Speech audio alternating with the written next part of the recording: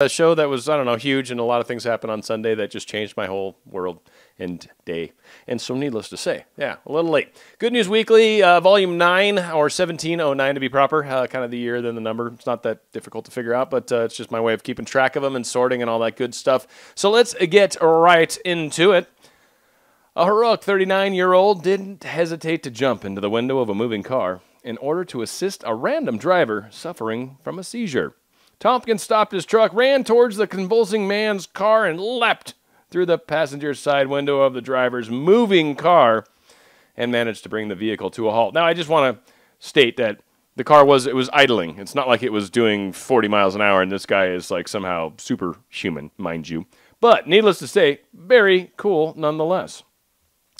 The world has become increasingly concerned about the disappearing honeybee populations, but now researchers may have just created an easy, downloadable piece of software that can be used by amateur and professional enthusiasts alike to save the bee species worldwide. Pretty cool.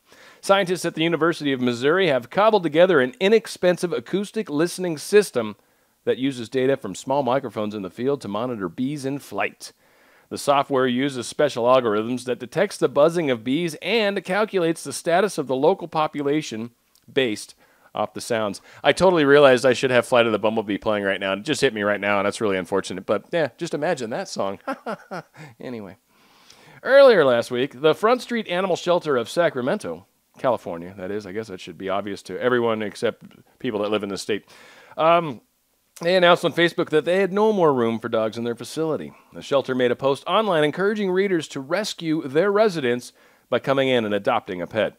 There was one animal in particular that the shelter went out of their way to showcase for adoption, a loving dog named Joyce that had been living there for 2 months, waiting for a forever home.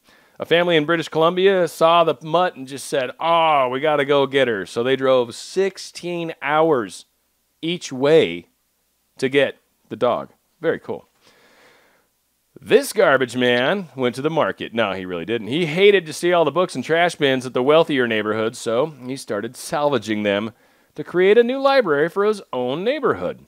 When he decided to rescue books from the trash, it created a snowball effect that inspired him to continue saving discarded literature.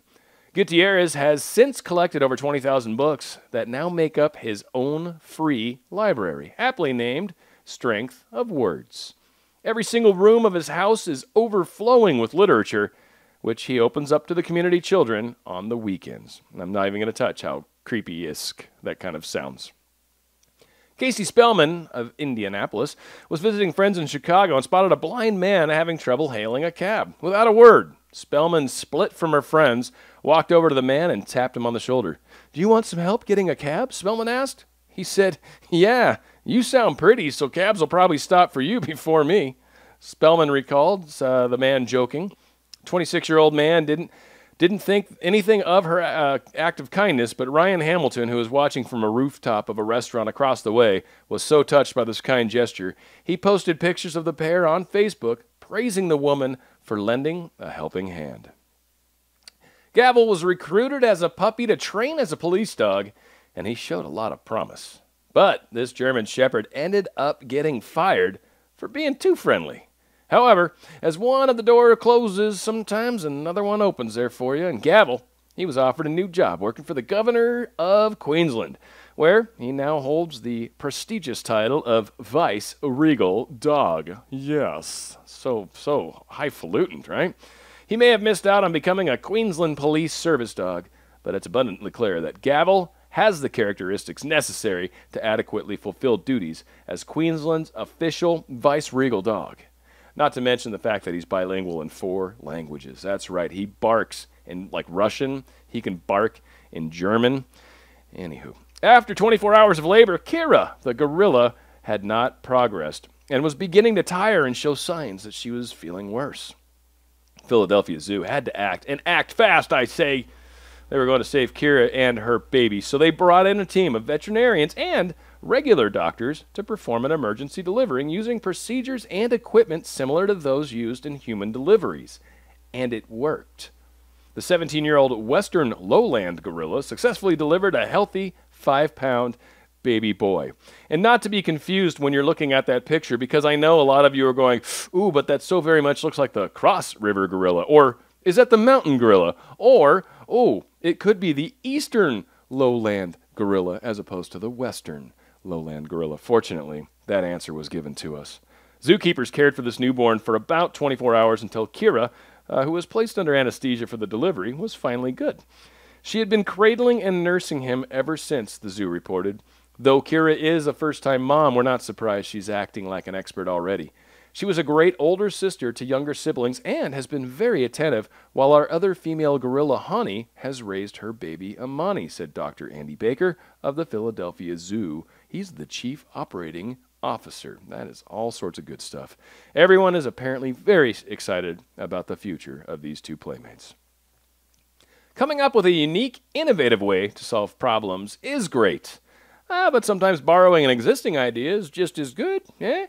The city of Tulsa, Oklahoma is looking to earmark $25,000 to fund a program that will combat panhandling by offering cleanup jobs and social services to people on the streets.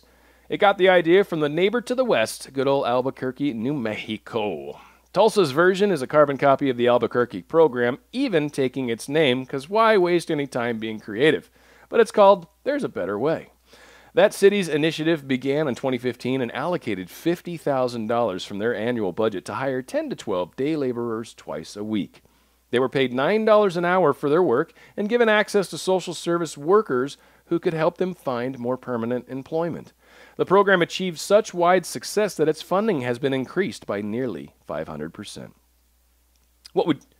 Would you give away 90% of your salary? Well, Dan Price, CEO of Gravity Payments, did just that. And not only that, he shared it amongst his staff. It is a commendable move that will pave the way for wider pay equality.